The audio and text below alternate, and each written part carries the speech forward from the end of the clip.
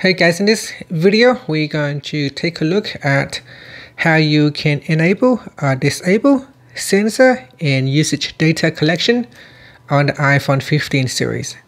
First, let's go back to the home screen by swiping up at the bottom of the screen.